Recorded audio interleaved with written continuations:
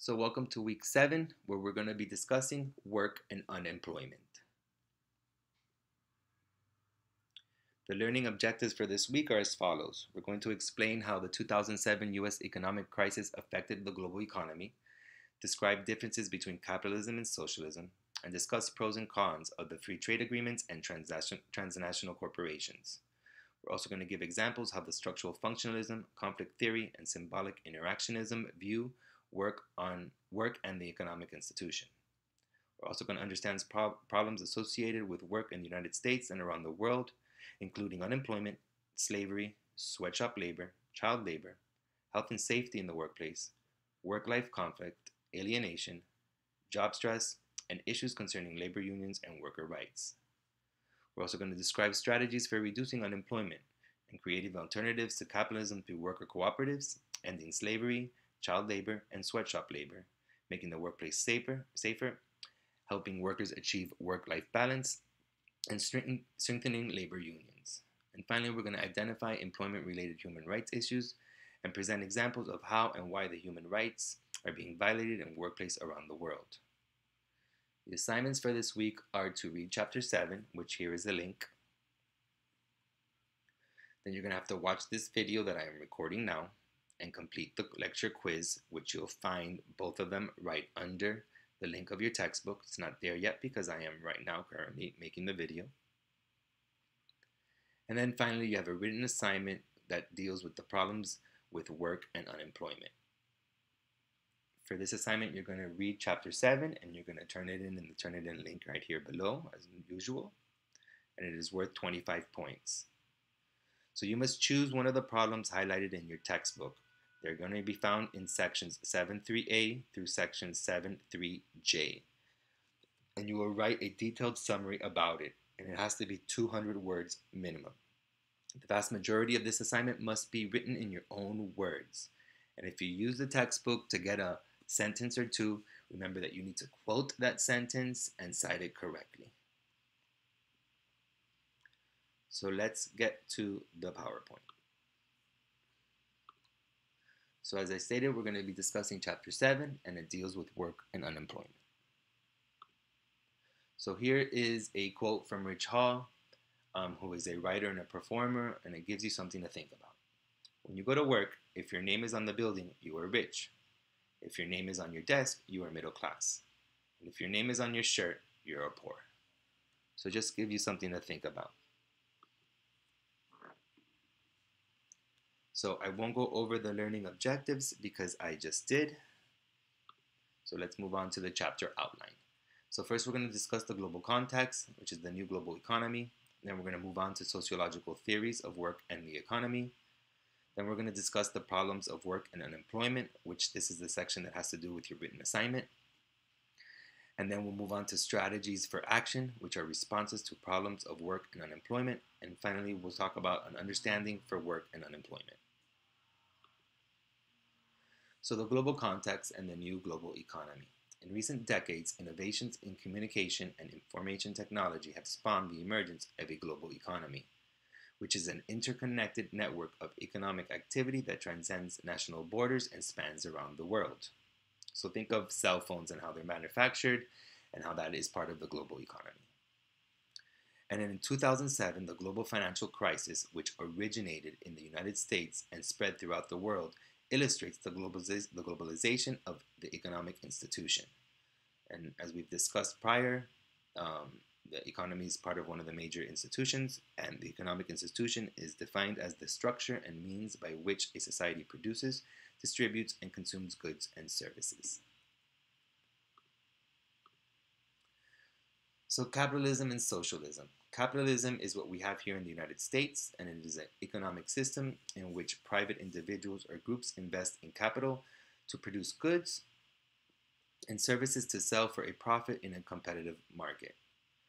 Socialism, on the other hand, is an economic system in which the state owns the means of production, which is the factory, machinery, lands, stores, and offices, and oversees the distribution of goods and services. So this is not to be confused with communism. Communism is completely different with socialism, but I bring that up because in social media and in media per se, You see a lot of people comparing communism to socialism or saying that socialists are communists, and that is not true. So the globalization of trade and free trade agreements. What are free trade agreements? They are pacts between countries that make it easier to trade goods across national borders. So they reduce foreign restrictions on exports, they reduce taxes on importing goods, and they prevent technology from being copied through intellectual property rights. Transnational corporations. These are corporations that have their home base in one country and branches or affiliates in other countries.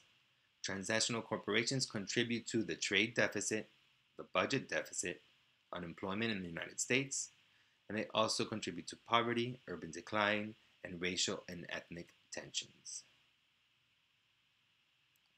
You're going to see a video later talking about the Chinese workers, and you're going to see how transnational corporations contribute to poverty, urban decline, and racial and ethnic tensions.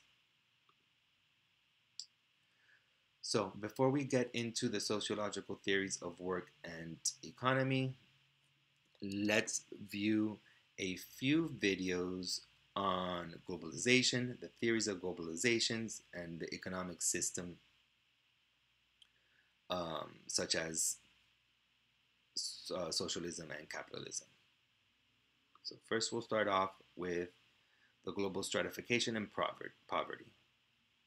You've heard of first world problems, right? Someone cracks the screen on their iPhone or gets the wrong order at Starbucks and they go on Twitter and complain about their hashtag first world problem. So you've heard the phrase, but have you thought about the implications of talking about countries as first or third? Where do these names even come from? These terms are outdated, inaccurate, and frankly insulting ways of talking about global stratification. So how should we talk about global stratification?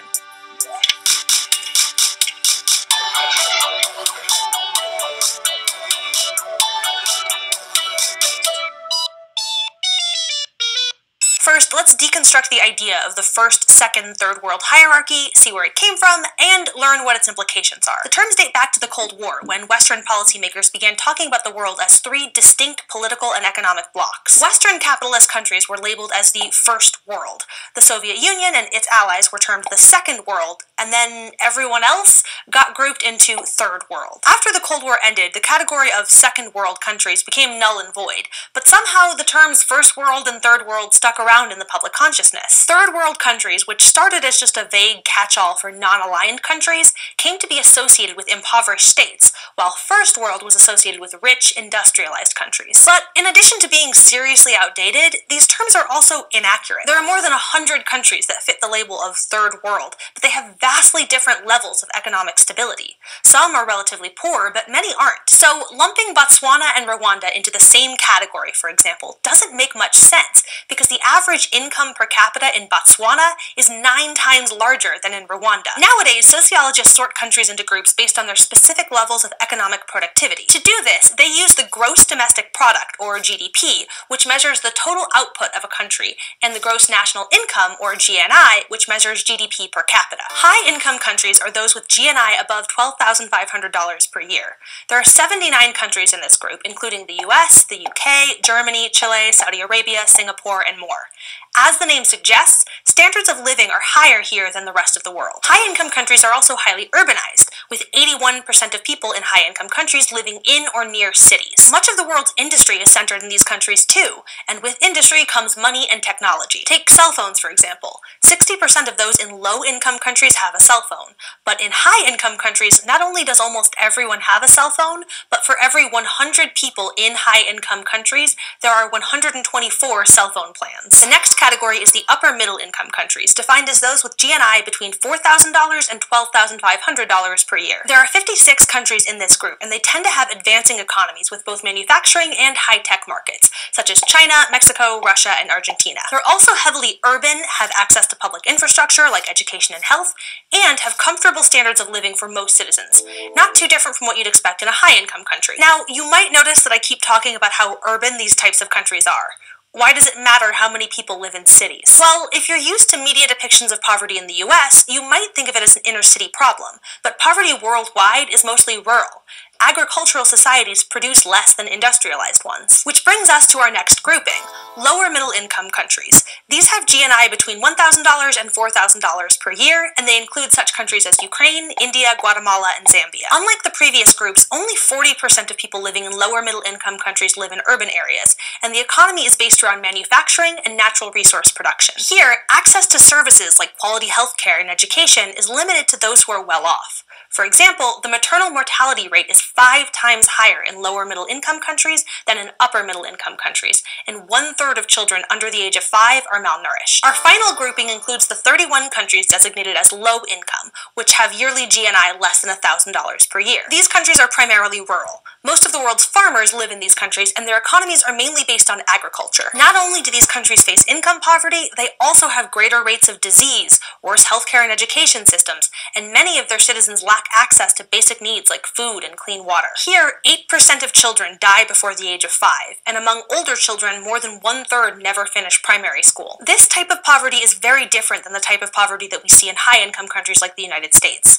That's why when we talk about social stratification on a global level, it's important to remember the distinctions between relative and absolute poverty. Relative poverty exists in all societies, regardless of the overall income level of the society, but absolute poverty is when a lack of resources is literally life-threatening. Let's go to the thought bubble to talk about two groups that are particularly vulnerable in low-income countries: children and women. The results of child poverty range from malnutrition to homelessness to children working in dangerous and illegal jobs. UNICEF estimates that there are 18.5 million children worldwide who are orphans, and an estimated 150 million are engaged in child labor. Child malnutrition is worst in South Asia and Africa, where 1/3 of children are affected, and half of all child deaths worldwide are attributed to hunger. Women also make up a disproportionate number of the globally poor. 70% of those living at or below absolute poverty levels worldwide are women. Some of this is a result of women being kept from working due to religious or cultural beliefs.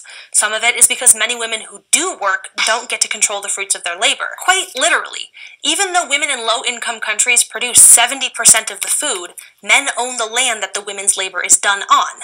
90% of the land in poor countries is owned by men. And the poverty of children and the poverty of women are connected, specifically by reproductive health care. Poor access to reproductive health care is part of the reason that birth rates are so much higher in low-income countries. And less money plus more mouths to feed equals more child poverty. Thanks, Thought Bubble. Women and children may be the most vulnerable to global poverty, but poor societies have many problems beyond malnutrition and poor health care, including slavery. You might think of slavery as a problem from long ago. I mean, the US was slow to abolish slavery compared to other Western countries. But slavery is very much alive around the world. The International Labor Organization estimates that there are at least 20 million men, women, and children currently enslaved. Now, all of these symptoms of global poverty might make you think, what causes it? One likely cause is simply the lack of access to technology, and I'm not talking about like self-driving cars. Being able to use simple things like fertilizer and modern seeds, for example, can make huge differences for families in low-income countries. Also, cell phones. The growing number of cell phones in sub-Saharan Africa has increased access to educational tools, banking services, and healthcare resources. Another major cause of global inequalities is population growth. Even with the higher death rates, the high birth rates in lower-income countries mean that the populations in poor countries double every 25 years, further straining those countries' economic resources. And this is directly related to a third reason for global poverty: gender inequalities. The same cultural and social factors that prevent women from working also tend to limit their access to birth control, which in turn increases family sizes, and that contributes to population growth and slows economic development as resources become strained. Social and economic stratification, both within countries and across countries, are also part of the story. Unequal distribution of wealth within a country makes it hard for those stuck in poverty to get out of poverty. And inequality across nations means that countries with more economic power have historically been able to subjugate less powerful nations through systems like colonialism. Colonialism is the process by which some nations enrich themselves by taking political and economic control of other nations. Western Europe colonized much of Latin America, Africa, and Asia starting more than 500 years ago, and as a result, much of the wealth and resources flowed out of those regions and into European coffers. And colonialism isn't some distant past. Most African British colonies gained their independence in 1968.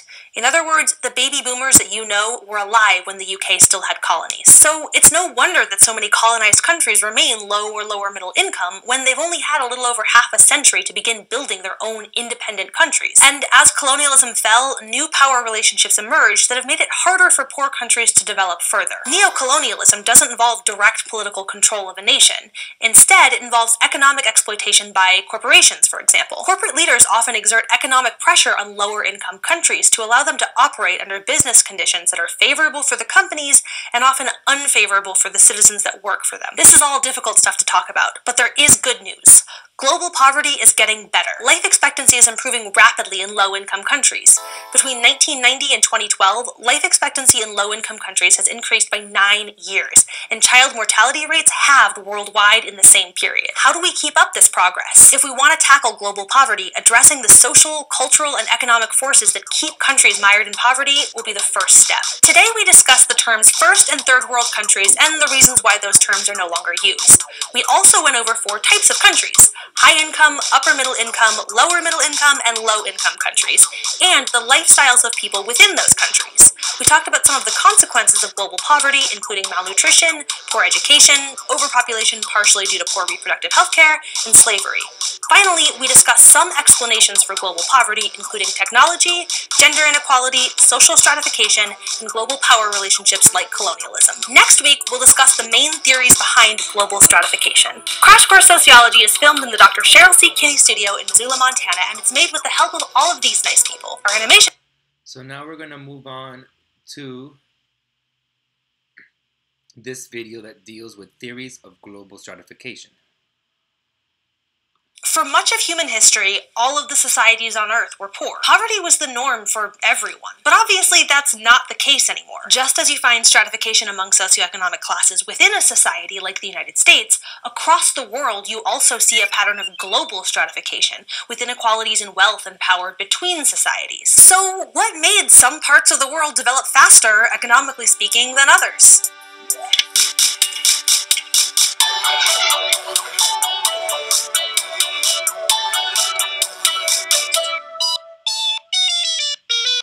How you explain the differences in socioeconomic status among the world's societies depends, of course, on which paradigm you're using to view the world. One of the 2 main explanations for global stratification is modernization theory, and it comes from the structural functionalist approach. This theory frames global stratification as a function of technological and cultural differences between nations, and it specifically pinpoints 2 historical events that contributed to Western Europe developing at a faster rate than much of the rest of the world. The first event is known as the Columbian Exchange.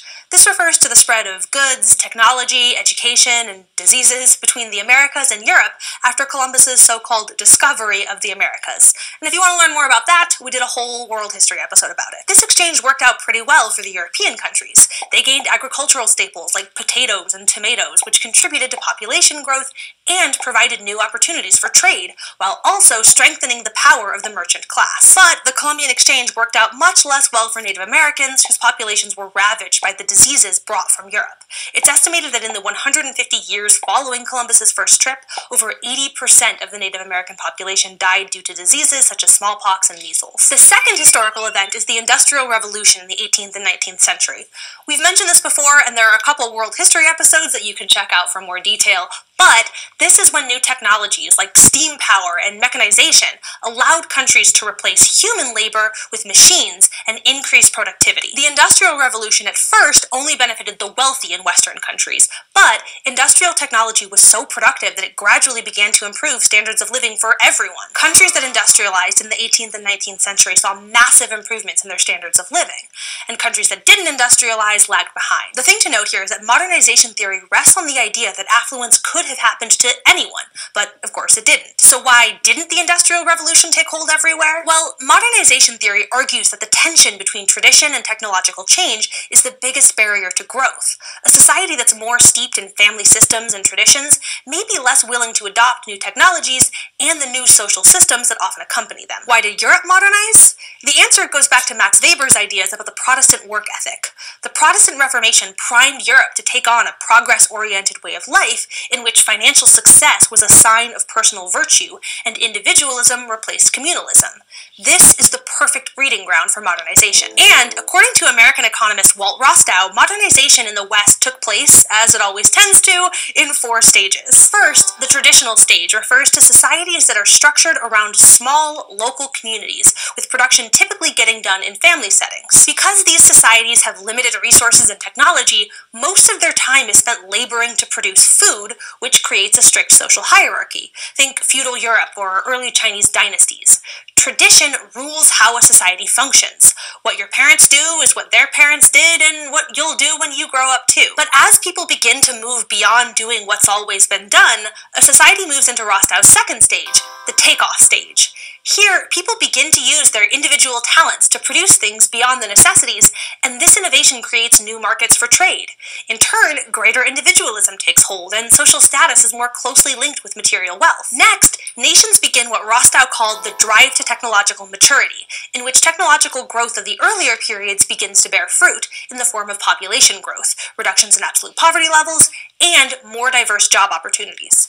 Nations in this phase typically begin to push for social change along with economic change, like implementing basic schooling for everyone and developing more democratic political systems. The last stage is known as high mass consumption, when your country is big enough that production becomes more about wants than needs. Many of these countries put social support systems in place to ensure that all of their citizens have access to basic necessities. So the TLDR version of modernization theory is that if you invest capital in better technologies, they'll eventually raise production enough that there will be more wealth to go around and overall well-being will go up. And rich countries can help other countries that are still growing by exporting their technologies in things like agriculture, machinery, and information technology, as well as providing foreign aid. But critics of modernization theory argue that in many ways it's just a new name for the idea that capitalism is the only way for a country to develop. These critics point out that even as technology has improved throughout the world, a lot of countries have been left behind. And they argue that modernization theory sweeps a lot of historical factors under the rug when it explains European and North American progress. Countries like the US and the UK industrialized from a position of global strength during a period when there were no laws against slavery or concerns about natural resource depletion. And some critics also point out that Rostow's markers are inherently Eurocentric, putting an emphasis on economic progress. But that isn't necessarily the only standard to aspire to. After all, economic progress often includes downsides, like the environmental damage done by industrialization and the exploitation of cheap or free labor. Finally, critics of modernization theory also see it as blaming the victim. In this view, the theory essentially blames poor countries for not being willing to accept change, putting the fault on their cultural values and traditions, rather than acknowledging that outside forces might be holding back those countries. This is where the second theory of global stratification comes in. Rather than focusing on what poor countries are doing wrong, dependency theory focuses on how poor countries have been wronged by richer nations. This model stems from the paradigm of conflict theory, and it argues that the prospects of both wealthy and poor countries are inextricably linked. This theory argues that in a world of finite resources, we can't understand why rich nations are rich without realizing that those riches came at the expense of another country being poor. In this view, global stratification starts with colonialism, and it's where we'll start today's thought bubble. Starting in the 1500s, European explorers spread throughout the Americas, Africa, and Asia, claiming lands for Europe. At one point, Great Britain's empire covered about 1/4 of the world. The United States, which began as colonies themselves, soon sprawled out through North America and took control of Haiti, Puerto Rico, Guam, the Philippines, the Hawaiian Islands, and parts of Panama and Cuba. With colonialism came exploitation of both natural and human resources. The transatlantic slave trade followed a triangular route between Africa, the American and Caribbean colonies, and Europe. Guns and factory-made goods were sent to Africa in exchange for slaves, who were sent to the colonies to produce goods like cotton and tobacco, which were then sent back to Europe. As the slave trade died down in the mid-19th century, the point of colonialism came to be less about human resources and more about natural resources, but the colonial model kept going strong. In 1870, only 10% of Africa was colonized. By 1940, only Ethiopia and Liberia were not colonized. Under colonial regimes, European countries took control of land and raw materials to funnel wealth back to the West. Most colonies lasted until the 1960s, and the last British colony, Hong Kong, was finally granted independence in 1997. Thanks, Thought Bubble. This history of colonialization is what inspired American sociologist Emanuel Wallerstein's model of what he called the capitalist world economy. Wallerstein described high-income nations as the core of the world economy. This core is the manufacturing base of the planet, where resources funnel in to become the technology and wealth enjoyed by the Western world today. Low-income countries, meanwhile, are what Wallerstein called the periphery, whose natural resources and labor support the wealthier countries, first as colonies and now by working for multinational corporations under neocolonialism. Middle-income countries such as India or Brazil are considered the semi-periphery due to their closer ties to the global economic core. In Wallerstein's model, the periphery remains economically dependent on the core in a number of ways which tend to reinforce each other. First, poor nations tend to have few resources to export to rich countries, but corporations can buy these raw materials cheaply and then process and sell them in richer nations. As a result, the profits tend to bypass the poor countries. Poor countries are also more likely to lack industrial capacity, so they have to import expensive manufactured goods from richer nations. And all of these unequal trade patterns lead to poor nations owing lots of money to richer nations, creating debt that makes it hard to invest in their own development. So, under dependency theory, the problem is not that there isn't enough global wealth, it's that we don't distribute it well. But just as modernization theory had its critics, so does dependency theory. Critics argue that the world economy isn't a zero-sum game. One country getting richer doesn't mean other countries get poorer, and innovation and technological growth can spill over to other countries, improving all nations' well-being, not just the rich. Also, colonialism certainly left scars, but it isn't enough on its own to explain today's economic disparities. Some of the poorest countries in Africa, like Ethiopia, were never colonized and had very little contact with richer nations. Likewise, some former colonies, like Singapore and Sri Lanka, now have flourishing economies. In direct contrast to what dependency theory predicts, most evidence suggests that nowadays foreign investment by richer nations helps, not hurts, poorer countries. Dependency theory is also very narrowly focused. It points the finger at the capitalist market system as the sole cause of stratification, ignoring the role that things like culture and political regimes play in impoverishing countries. There's also no solution to global poverty that comes out of dependency theory. Most dependency theorists just urge poor nations to cease all contact with rich nations or argue for a kind of global socialism. But these ideas don't acknowledge the reality of the modern world economy, making them not very useful for combating the very real, very pressing problem of global poverty. The growth of the world economy and expansion of world trade has coincided with rising standards of living worldwide, with even the poorest nations almost tripling in the last century. But with increased trade between countries, trade agreements such as the North American Free Trade Agreement have become a major point of debate, pitting the benefits of free trade against the cost to jobs within a country's borders. Questions about how to deal with global stratification are certainly far from settled, but I can leave you with some good news. It's getting better. The share of people globally living on less than $1.25 per day has more than halved since 1981, going from 52% to 22% as of 2008. Today we learned about two theories of global stratification. First, we discussed modernization theory and Walt Rostow's 4 stages of modernization. We then talked about dependency theory, the legacy of colonialism, and Emanuel Wallerstein's capitalist world economy model. Crash Course Sociology is filmed in the Dr. Cheryl C. Kinney studio in Missoula, Montana, and it's made with the help of all... So there's one more video that I want to show here, and this is the economic system and the labor market.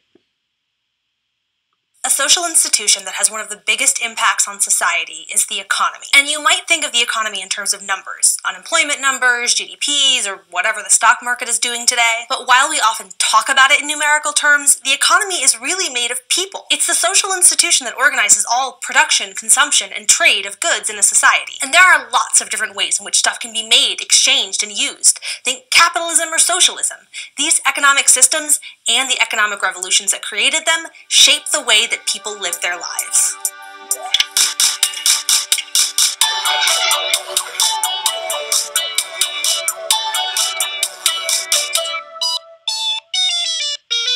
Economies can vary a lot from one society to the next, but in any given economy, you can typically see production split into 3 sectors. The primary sector extracts raw materials from natural environments, so workers like farmers or miners would fit well here. The secondary sector takes raw materials and transforms them into manufactured goods, so someone in the primary sector may extract oil from the earth, but someone in the secondary sector refines the petroleum into gasoline. And then the tertiary sector is the part of the economy that involves services rather than goods, doing things rather than making things. But this system is actually pretty complicated, or at least more sophisticated than the way things used to be for much of human history. So how did we get from a world where people worked to produce just what they needed for their families to one with all these sectors that have to work together? To understand that, we need to back up a little.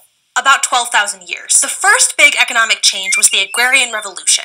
When people first learned how to domesticate plants and animals, it ushered in a new agricultural economy that was much more productive than hunter-gatherer societies were. Farming helped societies build surpluses, which meant that not everyone had to spend their time producing food. This, in turn, led to major developments like permanent settlements, trade networks, and population growth. Now let's go to the thought bubble to discuss the second major economic revolution, the Industrial Revolution of the 1800s. With the rise of industry came new economic tools like steam engines, manufacturing, and mass production. Factories popped up, changing how work functioned. Now, instead of working at home, where people worked for their family by making things from start to finish, they began working as wage laborers and becoming more specialized in their skills. Overall productivity went up, standards of living rose, and people had access to a wider variety of goods thanks to mass production.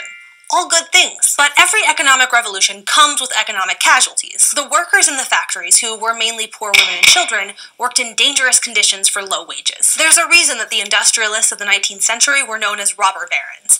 With more productivity came greater wealth, but also greater economic inequality. So in the late 19th century, labor unions began to form. These organizations of workers sought to improve wages and working conditions through collective action, strikes, and negotiations. Inspired by Marxist principles, labor unions are partly to thank for us now having things like minimum wage laws, reasonable working hours, and regulations to protect the safety of workers. Thanks, Thought Bubble. So, the Industrial Revolution was an incredibly big deal when it came to the changes that it brought to both economies and societies. And there's a third revolution we should talk about too.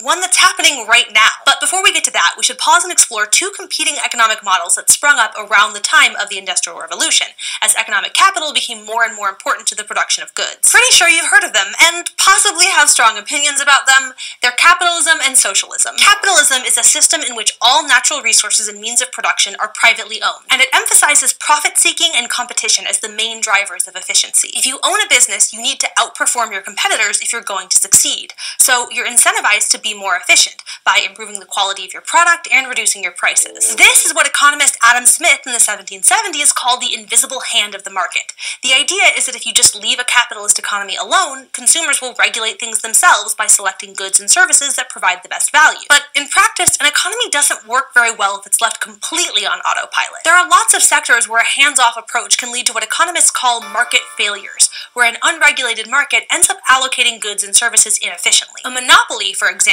is a kind of market failure. When a company has no competition for customers, it can charge higher prices without worrying about losing customers. That, as economic allocations go, is really inefficient, at least on the consumer end. So in situations like these, a government might step in and force the company to break up into smaller companies to increase competition. Market failures like this are why most countries, the United States included, are not purely capitalist societies. For example, the U.S. federal and state governments own and operate a number of businesses, like schools, the postal service, and the military. Governments also set minimum wages, create workplace safety laws, and provide social support programs like unemployment benefits and food stamps. Government plays an even larger role, however, in socialism. In a socialist system, the means of production are under collective ownership. Socialism rejects capitalism's private property and hands-off approaches. Instead, here, property is owned by the government and allocated to all citizens, not just those with the money to afford it. Socialism emphasizes collective goals, expecting everyone to work for the common good, and placing a higher value on meeting everyone's basic needs than on individual profit. When Karl Marx first wrote about socialism, he viewed it as a stepping stone toward communism, a political and economic system in which all members of a society are socially equal. But, of course, in practice, this hasn't played out in the countries that have modeled their economies on socialism, like Cuba, North Korea, China, and the former USSR. Why?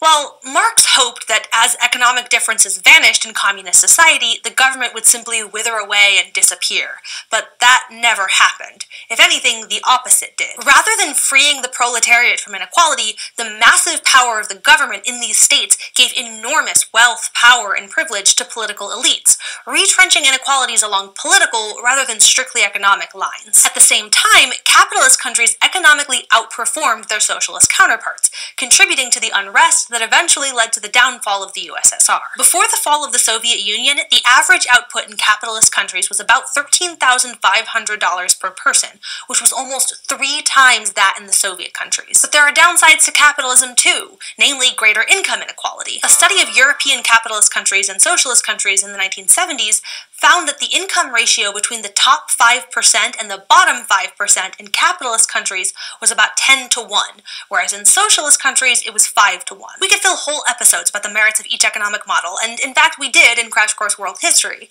There are many more questions we could answer about how societies build their economic systems. But in any case, those two models aren't the end of the story, because we're living in the middle of the economic revolution that followed the Industrial Revolution. Ours is the time of the information revolution. Technology has reduced the role of human labor and shifted it from a manufacturing-based economy to one based on service work and the production of ideas rather than goods. And this has had a lot of residual effects on our economy. Computers and other technologies are beginning to replace many jobs by making it easier to either automate them or send them offshore. And we've also seen a decline in union membership. Nowadays, most unions are for public sector jobs like teachers. So what do jobs in a post-industrial society look like? Well, agricultural jobs, which once were a massive part of the American labor force, have fallen drastically over the last century. While 40% of the labor force was involved in the agricultural sector in 1900, only about 2% of workers today work in farming. Similarly, manufacturing jobs, which were the lifeblood of the US economy for much of the 20th century, have also declined in the last 30 years. So the US economy began with many workers serving in either the primary or secondary economic sectors, but now much of the US economy is centered on the tertiary sector, or the service industry. The service industry makes up 85% of jobs in the US, including everything from administrative assistants to nurses to teachers to lawyers to everyone who made this crash course video for you. Now, that's a really big and diverse group. That's because the tertiary sector, like all the economic sectors we've been discussing, is defined mainly by what it produces, rather than what kinds of jobs it includes. So, sociologists have a way of distinguishing between types of jobs, based more on the social status and compensation that come with them. There's the primary labor market and the secondary labor market. The primary labor market includes jobs that provide lots of benefits to workers, like high incomes, job security, health insurance, and retirement packages. These are white-collar professions, like doctors or accountants or engineers. Secondary labor market jobs provide fewer benefits and include lower-skilled jobs and lower-level service sector jobs. They tend to pay less, have more unpredictable schedules, and typically don't offer benefits like health insurance. They also tend to have less job security. So what's next for capitalism or socialism? Well, no one knows what the next economic revolution is going to look like. But I can tell you that nowadays, a key part of both our economic and political landscape is corporations. Corporations are defined as organizations that exist as legal entities and have liabilities that are separate from its members, so they're their own thing. And more these days, corporations are operating across national boundaries, which means that the future of the US economy, and most countries' economies, will play out on a global scale. Today we discussed how economies can be broken down into the primary, secondary, and tertiary sectors. We discussed the 3 stages of economic revolution that brought us to the modern post-industrial era, and in the middle there we talked about 2 types of economic models, capitalism and socialism. Crash Course Sociology is filmed in the Dr. Cheryl C. Kinney studio in Missoula, Montana, and it's made with the help... So, I hope that those 3 videos gave you a better understanding on how work has changed, the effects of global stratification and globalization, and poverty. So if you have any questions about that, feel free to contact me. So let's now continue to talk about the sociological perspectives, but for this part I want to use your textbook. So the first perspective is the structural functionalist perspective. And according to this perspective, the economic institution is one of the most important of all social institutions, as it functions to provide the basic necessities common to all human societies, including food, clothing, and shelter, and thus contributes to social stability. After the basic survival needs of a society are met, surplus materials and wealth may be allocated to other social uses, such as maintaining military protection from enemies, supporting political and religious leaders, providing formal education, supporting an expanding population, and providing entertainment and recreational activities. Society development is dependent on an economic surplus in a society. As noted in Chapter 6, the structural functionalist theories, Davis and Moore, argue that jobs differ in their pay so that workers will be motivated to achieve higher levels of education and training, and that jobs that offer higher rewards are those that are more important and difficult. This argument falls apart when one considers that many very important jobs have a low pay. As discussed in Chapter 6, the inequality associated with salaries and wages is often considered dysfunctional rather than functional for society. The economic institution can also be dysfunctional when it fails to provide members with jobs and the goods and services they need. When the production, distribution, and consumption of goods and services depletes and pollutes the environment, when participation in the labor force leads to alienation and work-life conflict, and when it includes practice that violates basic human rights such as slavery and unsafe work conditions. The structural functionalist perspective also focuses on how the economy affects and is affected by changes in society. So, for example, as societies become more economically developed, infant and child death rates drop, women have fewer children, and life expectancy increases, which leads to the aging of the world population. Population aging affects the economy because as the proportion of older people increases, there are fewer working age adults to fill jobs and support the elderly population, which we're going to discuss more in Chapter 12.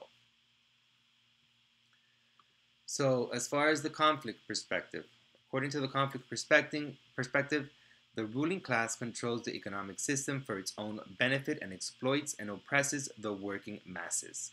The conflict perspective is critical of ways that the government caters to the interest of big business at the expense of workers, consumers, and the public interests. This system of government that serves the interests of corporation, known as corporateocracy, involves ties between government and business. Donald Trump, a wealthy businessman himself, chose a vice president and cabinet member who has strong ties to corporate interests. So here in this paragraph, it discusses how Mike Pence is linked to David Koch and how they're all, basically working together and how government and corporations work together. So I'm just going to skip that and go to the next paragraph. The pervasive influence of corporate power in government exists worldwide.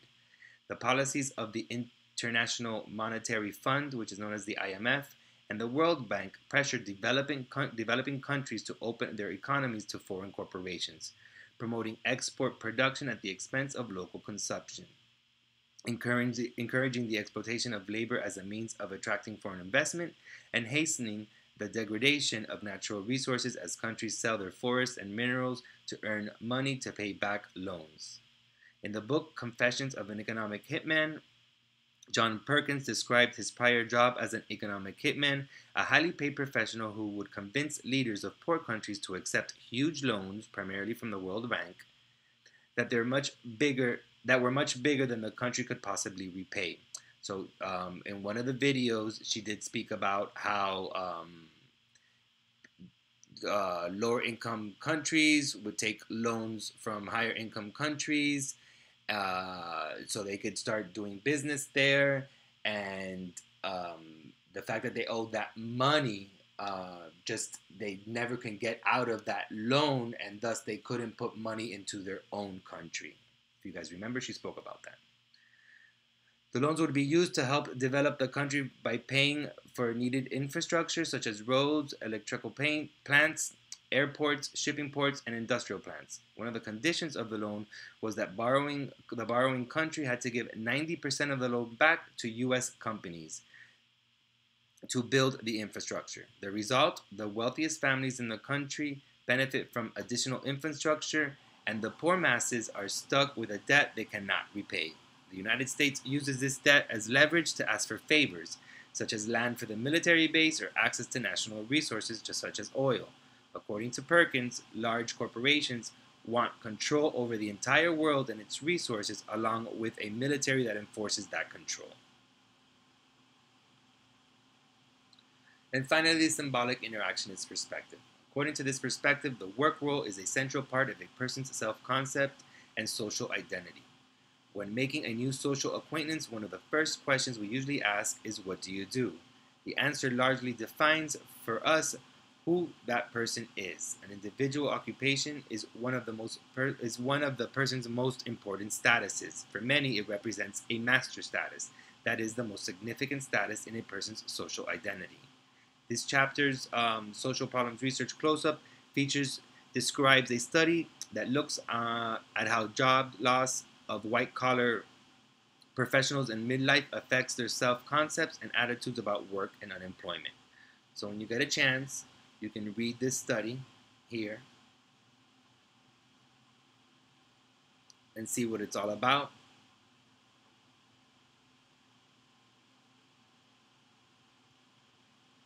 And finally, symbolic interaction also focuses on the importance of labels. Prior to Donald Trump taking office in 2017, Trump had on numerous occasions labeled official government unemployment figures as phony, totally fiction, a complete fraud and a hoax. Presumably because he did not want the public to credit Obama with reducing employment. So that last paragraph just deals with how we all know how the president likes to label things as fake news or hoax or phony and stuff like that. And though unemployment was getting better before the pandemic, of course, it's not something that just happened within the past 3 years. In fact, this is something that this president and the last president had a hand in doing. And Obama did have take part a lot in reducing the unemployment, because when you look at the unemployment rate from 2008, when he's first become president, to 2016, when he ended his presidency, the unemployment rate was becoming lower and lower and lower with every year that he was president. So the next topic we're going to talk about is problems of work and unemployment. And as you remember, this section has to do with your written assignment for this week. So let's go to the PowerPoint for this section.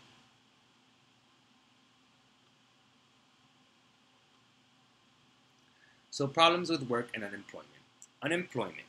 To be currently without, this is the definition, by the way. To be currently without employment, actively seeking employment, and available for employment according to the U.S. measures of unemployment. In 2017, more than 200 million people worldwide, about 5.8% of the global labor force, were unemployed. The U.S. Unemployment rate rose to 10% in the last quarter of 2009 as companies went out of business and plants closed. A recession refers to a significant decline in economic activity spread across the economy and lasting for at least 6 months.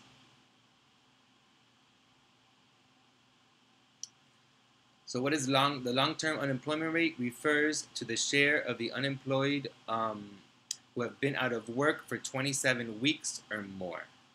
By 2017, February, the U.S. unemployment had dropped to 4.7%.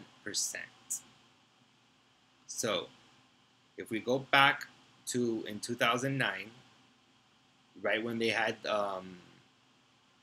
when companies went out of businesses and plants closed, the unemployment raised at 10%. And this is basically the second year in Obama's term. By 2017, which is Trump's first year, unemployment had dropped to 4.7%. Now, this is not a drop from one day to the next. The drop was gradually and took basically almost 10 years to get to the 4.7%. So causes of unemployment. There's job exportation, which is the relocation of jobs to other countries where products can be produced more cheaply. There's outsourcing, which involves a business subcontracting with a third party to provide business services, and it saves companies money as they pay lower salaries and no benefits to those who provide outsourced services.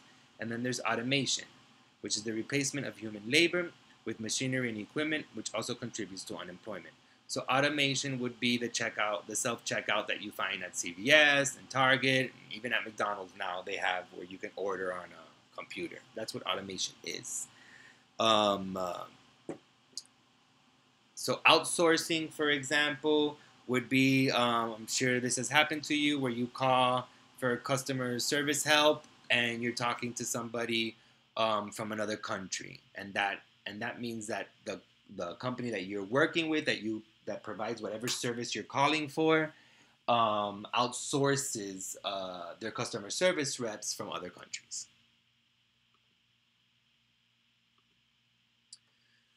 So effects of unemployment on individuals, families, and societies. Unemployment has been linked to depression, low self-esteem, and increased mortality rates. Long-term unemployment can have lasting effects such as an increased debt, diminished retirement and savings accounts, which are depleted to meet living expenses, home foreclosures, and or relocation from secure housing and communities to unfamiliar places to find a job. So employment concerns of recent college grads. The unemployment rate for young college graduates without an advanced degree and not currently enrolled in further education tends to be more than twice the overall unemployment rate. In 2016, more than 40% of employed college graduates under the age of 25 were working in jobs that did not require a college degree. So this is just basically saying how not even having a bachelor's degree nowadays will secure you to land a good job. In fact, it does highlight here that students without advanced degrees, an advanced degree would be a master's and a PhD. Back in the day, you were able to find a great job with a bachelor's degree, but now that's kind of moved on to needing a master's degree. So continuing the problems of work and unemployment, there's slavery, which is also known as forced labor, which refers to any work that is performed under the threat of punishment and is undertaken involuntarily. An estimated 435.8 million people throughout the world live in slavery, more than half of whom live in just 5 countries, which are India, China, Pakistan, Uzbekistan, and Bangladesh.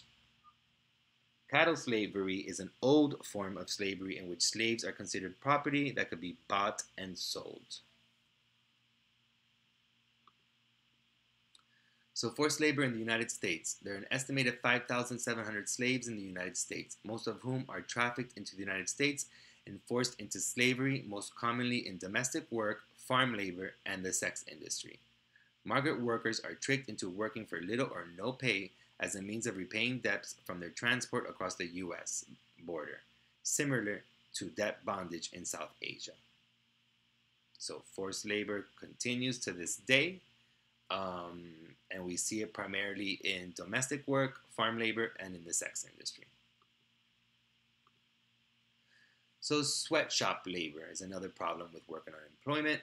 It's a work environment that's characterized by less than minimum wage, excessively long hours, unsafe conditions, abusive treatment by employers, and lack of organizations aimed to negotiating better working conditions.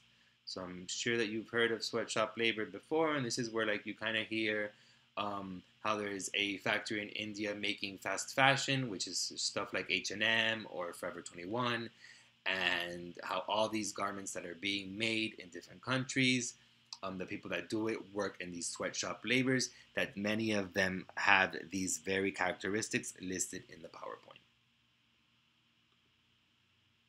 Here's a picture depicting the garment industry, which is stuff like I just said, H&M, Forever 21, all those fast fashion type of stores.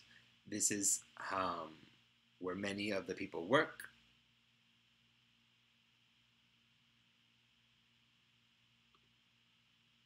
So sweatshop labor in the United States. In 2012, the Department of Labor found widespread sweatshop-like labor violations in Los Angeles garment industry.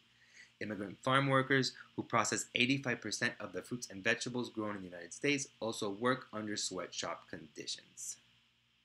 So we still see it here in the United States as well. Another form of work and unemployment problems, or problems of work and unemployment, is child labor, which involves a child performing work that is hazardous and that interferes with the child's education or that harms the child's health or physical, mental, social, or moral development. Child labor is involved in many of the products we buy, wear, use, and eat. Child laborers work long hours with few or no breaks or days off, often in unsafe conditions. So this is basically a lot like sweatshop labor, but now this is including children. So hundreds of thousands of U.S. child workers labor on commercial farms. Child farm workers in the United States are typically of Hispanic origin. Many are U.S. citizens. Girls who work on the U.S. farms are sometimes victims of sexual harassment as well. So here you see a picture of a child working in the farm. And not her farm, a person's business farm. So child labor also exists in the United States in restaurants, grocery stores, meatpacking plants, garment factories, and agriculture. Despite federal prohibitions, U.S. youth employed in the service and retail jobs are exposed to harmful conditions and dangerous equipment. So the next problem would be job stress. A Gallup poll found that 29% of respondents are completely or somewhat dissatisfied with the amount of stress in their jobs. So again, because of a toxic workplace, which is a work environment in which employees are subject to co-workers and or bosses who engage in a variety of negative stress-inducing behaviors such as intimidation in the workplace, or intimidation and workplace bullying, gossiping, and backstabbing. There's also job burnout, which is prolonged job stress that can cause or contribute to high blood pressure, ulcers, headaches, anxiety, depression, and other health problems. So here you can see how job can lead to health problems as well due to the stress and feeling burned out. So the next one would be the work-life conflicts. So a major source of stress for the U.S. workers is the day-to-day struggle to meet the demands of work and other life responsibilities, including family and education, and simultaneously. Or including family and education simultaneously. So if you remember, we talked about how a lot of women have gone back to work nowadays, and that they go to work, they work 9 to 5, and then they have that quote-unquote second shift, which means that they need to go back home and raise children, cook, clean, or whatever the case may be, if they either are not married or if they have a husband who still believes in the patriarchal ideology where women are the ones that deal with these responsibilities. So work-life conflicts are common among U.S. workers. 70% of U.S. women and men report some interference between work and non-work responsibilities. So again, another example can be how you need to work 9 to 5 and you're trying to go to school. That's another life responsibility and trying to juggle all of that. So, and the stress that that causes. So I'm sure some of you are in that predicament.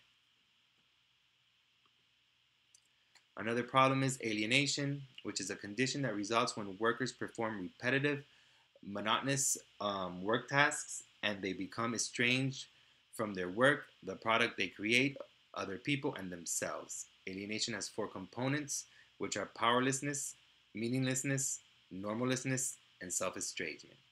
So when it says like monotonous work task, this is somebody that maybe works in some factory and they work, 8 hours a day and it's just doing the same task over and over and over and over.